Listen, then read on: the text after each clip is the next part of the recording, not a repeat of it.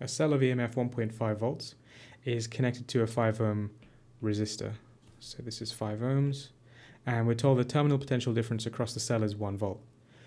That's the same thing as the voltage across the external component. That's what terminal PD is. So this is 1 volt. And as that's not the same as the 1.5 volts, that would mean that there is an internal resistance. So let's draw that on. This is internal resistance. I'll call that R, and I will change this to purple for volts. Okay, and the question is, what is the current in the circuit?